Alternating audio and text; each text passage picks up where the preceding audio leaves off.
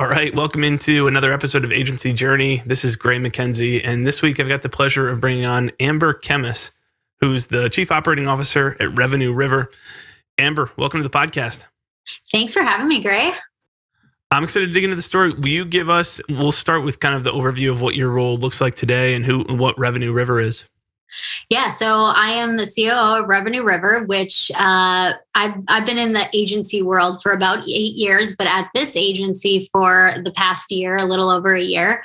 It's funny because I feel like I've worn an operations hat for probably the last 3 to 5 years, but finally got the title to match it. So now people take me a little bit more seriously when I tell them how to run process and things like that. But my day-to-day is really helping our team. It's a lot of removing hurdles and helping to ultimately make processes move more efficiently, ensuring that our agency is running profitably. And again, like to get a very profitable agency, you have to remove hurdles all along the way. So a lot of process engineering and measuring data and making decisions based on that data.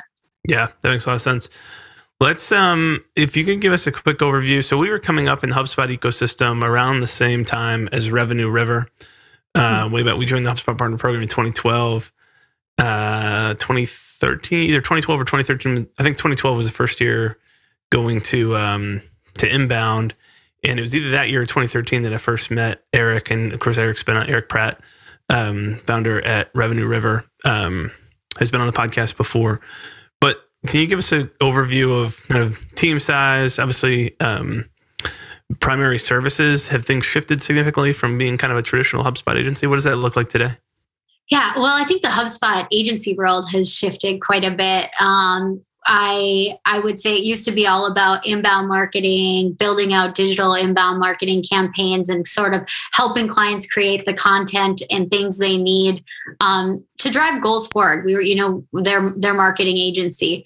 And that was the case for a lot of HubSpot agencies. But for Revenue River, and I think a lot of agencies as well, the shift has very much become on the technical side of HubSpot and helping clients to integrate different technologies, ultimately figure out how to better optimize their HubSpot and get more ROI out of it. And a lot of times they're handling the marketing aspect of it. We still support clients on a marketing side of things. And we have clients where we're supporting them on a 12-month plus retainer and doing sort of full service digital, paid media, SEO, things like that. But our big growth in revenue this last year or two has really become on RevOps, helping clients to stand up HubSpot for the first time and really actually even supporting some of the HubSpot onboardings that HubSpot used to do themselves, we're now doing for our clients and for HubSpot customers. Makes a lot of sense. There's a lot of teams that have shifted in that direction. And also a number of agencies that have grown really quickly in that ecosystem too. Yeah. Has that shifted the way that you engage with clients where, like, are you starting with a discovery project or are you going straight into a retainer with most clients? Yeah, it depends on what their scenario is. So there are a lot of clients that we will work in a discovery basis and support them on standing up their HubSpot, but not actually even work with them on going in a retainer. Vice versa. There might be clients. We just had a client kickoff in the last couple of weeks that they already were on HubSpot doing a great job, but they needed help on the marketing side of things. So we went into discovery and a long-term retainer. But I would say our sales team does a great job of doing enough deep diving ahead of time so that we don't have to have that discovery, resell the client and have a gap, and then work on a retainer. We go straight into the retainer. And then on the project side of things, it is jumping into a project where we might not work with that client ongoing. Makes sense. There's a ton of questions I could ask kind of as a follow-up there, but I want to talk about your story a little bit. Mm-hmm. Was SmartBug your first move into the agency space? It was. And I said I was never going to work for an agency. And the reason I said that was because I was the director of marketing and had hired multiple HubSpot agencies to support us. And they kept coming up short. I just never walked away feeling like this is a great partner. And but at the same time lived in North Dakota and decided to make this career out of HubSpot and my experience there. And I needed to find a remote company. And lo and behold, SmartBug was that remote company. And it was an agency. So I was a little bit resistant, but jumped into the agency world there. And I don't know if I could ever go back. Yeah.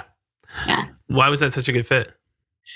I think it was a good fit because I immediately was challenged in and understood like both two things about Revenue River and SmartBug that I appreciate about both companies is that they really do care about the client and solving for the client. And I immediately was challenged and also in that challenge realized that this company does care a lot about getting the customer's experience right, where I didn't feel that from my other agencies that I'd worked with. That makes sense. What was the transition like going? So you can walk us through. I think you were kind of in a leadership role in the client services team at SmartBug for a while. And then the transition to Revenue River, I think started, were you similarly in a client services role and then into operations? Maybe walk us through that journey. And I'd love to hear, you'd mentioned kind of feeling like you were in operations for a long time. So how do you draw that distinction and what does that kind of evolution for you look like? Yeah, I would say in both companies, I've been heavily in client services. We never had an operations team at SmartBug, actually. So when it came to defining process, measuring profitability as the head of client services and really a good chunk of our revenue, I was responsible for that. The buck kind of stopped with me on those operational responsibilities. And then when I pivoted over to Revenue River, different title, but still had sort of the same type of people reporting up to me, and was very much brought on and to be responsible for really shaping the way that our clients' services what they looked like, how we measured profitability, how ultimately what our process and system looked like in serving our clients. Makes sense. From the COO role today, if you had to break down kind of where your time goes in a week, I'm sure it's split in a bunch of different areas, but what are the 3 or 4 kind of main functions or main areas where you're investing your time? Yeah, I think I never want to lose touch with what our customers and our clients need, because I think when companies and people in operations become too far removed from the customer, they start to make decisions that aren't in the best of a client. So I spend a lot of time listening in on client calls, talking to our customers, maybe more so than most operational people do. And based on that, get to inform and decide on what kind of service areas do we need to redefine how we go about delivering this? And what does that look like? And I'm working all the way from helping our sales team decide what goes into their contracts to the point of how do we define that in our project management system so that ultimately what we sold and what we're executing on are very one-to-one and match up. And then there's the back end side of it. It's how are we doing in delivering those things? Are we effective at it? Of course, I have a team of awesome people who signal to me when things are off track. I'm not in our data every day, all day. But I have a great team who will signal to me and great systems in place where they can tell me, hey, this is getting off track. I think it's a bigger problem than just a one-off. What do we need to do? So again, I jump in those situations and I'm removing the hurdle. Yeah, that makes sense. What is that, to put a little bit more meat on the bones around what that looks like as things are being flagged to you? Is that coming from like an account manager saying, hey, this client's frustrated with, like, are they flagging that? Or do you have symptoms that you're specifically looking for? Like, what are the things that would indicate here's an area where Amber has to jump back in? I would say there's a couple of different areas. One, account managers definitely are some of the most vocal people in any agency. I think they're our customer advocates. So they will signal to me when something feels broken. I have a strong marketing background as well. Like my roots are in marketing. So I also am looking for things like, hey, are we staying up to date on our marketing practices or our RevOps practices? And so I'll talk to the team and they'll give me indicators that, hey, this isn't on track or this isn't where it should be. But then I would say the most key thing is that I have a director of operations who's really awesome, and he has an entire data set of profitability measures like utilization, effective bill rate, on track, off track timelines and budgets. So I can see at any given point in time, here's a set of projects that are delayed. So for example, just to give you a super concrete example, I'm going to pick on our web team and they're going to hate me later for this. But if there is a cog in the process of website redesigns, for example, we were short development resources for a little while. I quickly could see that because I could see that we had a stack of dev projects stuck in our development pipeline or that phase of the project. I can quickly jump in, try to figure out what we can solve there, bring in more resources if needed. But I'm able to see really quickly when anything gets sort of a cog in the system. That makes sense. What's the biggest challenge with measuring profitability? Oh, there's so many challenges. The biggest one for us, we have different types of engagements. So there's the retainer side of things as well as a project. And so one thing I've learned in operations and in living in sort of both worlds is you can't measure the both the same. You have to look at them very differently. And so I would say the biggest thing in measuring it effectively is that's common to both of those. It's probably you're relying a lot on humans, and humans are prone to error. They're not always great at tracking their time, and time data is a big aspect of determining if you're profitable at the bottom line necessarily, but if you are profitable on particular projects or deliverables. That's the struggle that feels like every agency runs into, is like, how do we get this time data back out? I'm assuming the bulk of Revenue River team, correct me if I'm wrong, but I'm assuming most of them are salaried, not hourly team members. Yeah. But what you're looking at, I'm assuming in terms of profitability, is you're probably trying to see profitability by client, kind of by service line or by area of the business. It sounds like maybe by engagement type as well, whether something's a project versus a retainer. I do think there's an element where not all revenue is created completely equally. The revenue that you're going to have coming in on a monthly basis.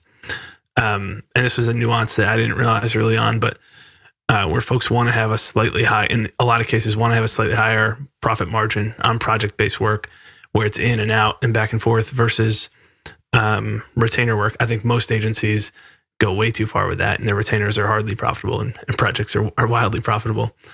But then also looking at profitability and on a team member by team member, like, hey, does this role make sense? How do we grow this role or this area? As you're managing all that, what are some of the key tools in the tech stack that you guys are leaning on to pull that data out? Yeah, good question. So we use actually a combination of Airtable. For a lot of our, it's a little bit manual, but reporting back on key data. And it's sort of like my big picture view of how our projects are doing overall. But all of the information that's fed into there, we're using Teamwork. And I would be lying if I didn't say that we use good old spreadsheets to pull some of the data out of all of those systems, bring them together. I'm a little bit of a spreadsheet nerd, so I'm comfortable and okay with building a pivot table. I get excited when I get to build a pivot table. And so we do rely heavily on sort of when we're running that analysis, and it's not like on a daily basis or a weekly basis, but on a monthly, quarterly, when we crunch numbers and we need to break down that data in a couple different ways by people, by service line, for example, we're working in spreadsheets. Yeah, that makes a lot of sense. I'm going to switch gears to a couple different places here. First one is around hiring. How deeply tied in are you into the recruiting and hiring and staffing side of things right now? Well, a lot. we actually don't have a full recruiting hiring team. And so there's certain parts of the business that I'm a little bit more involved. But when I came on board, one of the first things I did was evaluate what our hiring processes looked like, where there was improvement.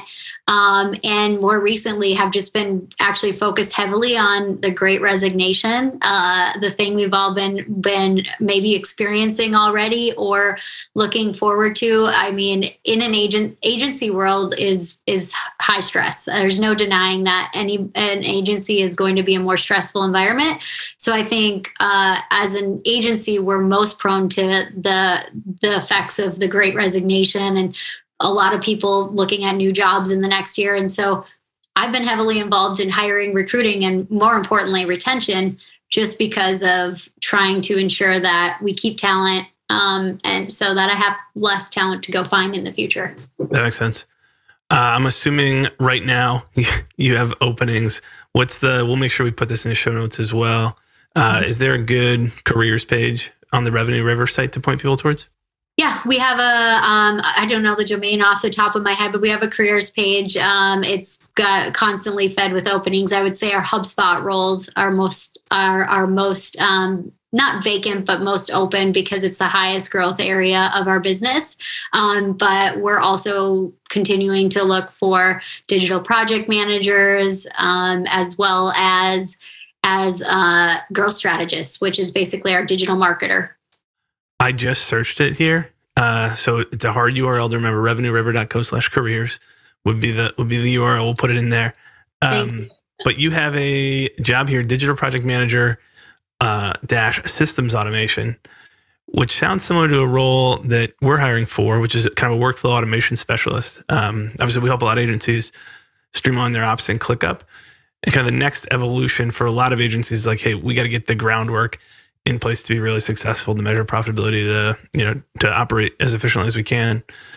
And the next step of that engagement, I think a lot of agencies flip this the wrong way and try to automate first versus build the right system first and run it. So I love this role that you've got kind of specced out here as well. There's a whole bunch of automation once you've got a system that's working well that can happen in a lot of these roles, which is awesome. Yeah, and that particular role is actually what we've learned about digital project managers is they either love the really technical side of things or they want to be on the creative side of things. And so we started to specify in hiring for that role, hey, upfront, you need to know you're going to be a part of some really technical, automated types of projects versus the creative website redesign side of things. We like to differentiate it because we don't want people to sign up and get the wrong interpretation simply because we are a digital marketing agency. Right. That makes a lot of sense. Yeah.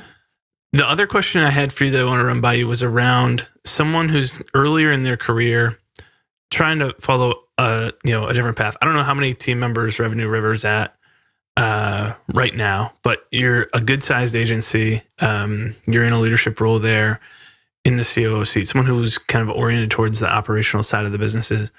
What are the things that you wish that you knew earlier in the career, kind of the key points that would have made that transition in that career path a little bit easier for you? Yeah, I think one thing I did right to give myself a little bit of credit is I spent a long time in understanding what it was like to work with clients, to be on the digital marketing side of things. I feel like if I hadn't had that, I might make some decisions today that would take me in the wrong direction from an operational standpoint. Maybe the right direction for ops, but not the right direction for our clients. So I think whatever operational role you're going to be in, especially in an agency world, spend some time on the ground floor, understanding what it's like to deal with clients, to be a part of those engagements. Maybe you don't have to be a strategist or a consultant necessarily, but really spend some time understanding what it's like to be the person facing clients every day. Because when you start to make decisions, I think one thing that has earned me some street credit a little bit is that I did spend a lot of time being the client facing person. And so when I make a recommendation, people trust it a little bit more than if I had never had that experience. what didn't I do that I would advise somebody newer in their career? I honestly think that one of the people I've learned the most from it was a former Gartner process engineer. So if I could advise anybody who wants to be in agency operations long term to do anything, it would be go get your PMP or go and understand project management at a pretty deep level, because that experience and learning that along the way has helped me to be much more effective than not having any of that background of, okay, what's the three-legged stool in project management and how's that affect an agency's operations overall? That makes a lot of sense. Any specific examples of kind of where those lessons have come into play, or maybe not even the specific story is always more exciting, but I guess kind of areas of what you do in the day-to-day where you feel the greatest impact from that? I would say mostly, I would probably say the area I think that it probably affects most is gosh, this is hard. I'm trying to think of a specific example. Yeah. I think that it's simple, but scope management and how scope management plays into the entire process later on is such a huge element of an agency. I mean, I've seen it done ineffectively, and then I've seen it done really effectively. And just having a really solid understanding of how you define a scope in a strong way helps me ensure that my sales team, all the way down to the people executing on it, are sort of speaking the same language, which I wouldn't have had that if I didn't get educated by a Gartner process engineer on that aspect. That's amazing. I'm glad that you brought out what you did well too, because that wasn't really the way I framed the question, but I wanted both sides of it. And that ability to understand, what are these people who I'm asking to do something actually living through is huge.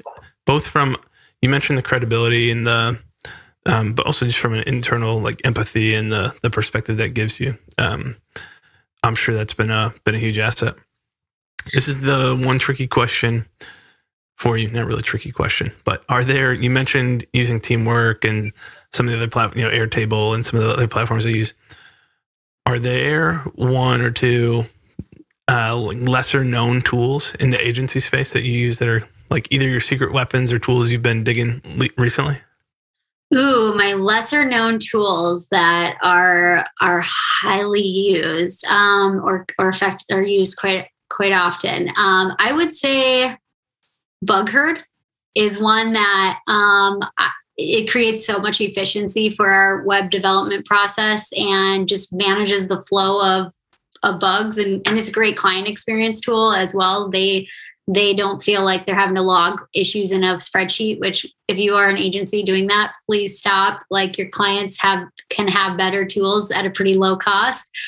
And then I would say the other big efficiency tool or tool that I think is really valuable, knowing where employee retention is headed in the next year, is we use a tool called 15.5 to measure on a weekly basis what our team's pulse is like. And then the best feature or aspect about it, and we don't spend a lot on it, so it's not like a high investment culture amp type of thing, but it allows people to give each other high fives. And in a virtual world, being able to see each other, give your teammate a high five and also see each other do it, it's really cool. It gives me visibility into the good things that people are doing, because a lot of times problems end up on my desk.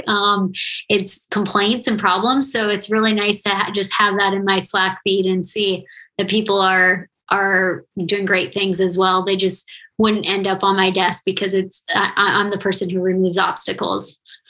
That's awesome. Both of those tools are really good. I've used BugHerd in the past. There's another tool similarly called Pastel. Just use pastel.com. Loki and his team in Toronto are building that out, and it's a pretty cool tool. They're newer than BugHerd, so I don't know what feature to feature looks like right now. But both of those get a lot of high marks from our client set. And then we use 15.5 as well. And it's been, you kind of hit it. That piece has been, at first when we implemented it, I was like, I don't know, this is a little bit more formal than what we were doing previously. But it's actually been super nice in the trends and reporting and stuff. There's actually a lot of good data being captured and centralized inside the tool, which is not its fundamental purpose is the human aspect and human touch and connection that you pointed out. But the data is also useful. So both of those tools we'll make sure they wind up in the show notes. Yep. This has been awesome, Amber. I appreciate you coming on, being willing to share. I know you've got a basketball practice to get to. We're talking about kids and playing chauffeur, running people around. For folks who want to connect with you, obviously we'll put the Revenue River site and everything else in. But anyone who wants to reach out or follow your journey, where's the best place for them to go? The best place to reach me is on LinkedIn, Amber Kemmis. So just search that. There's not another one of me out there with that name, so you should be able to find me pretty quickly. And you can always reach out to me via email as well at akemmis@revriv.com. Awesome. We'll make sure both of those wind up in the show notes. Amber, thanks for coming on and sharing your journey with us today. Thanks for having me, Gray. It's been great.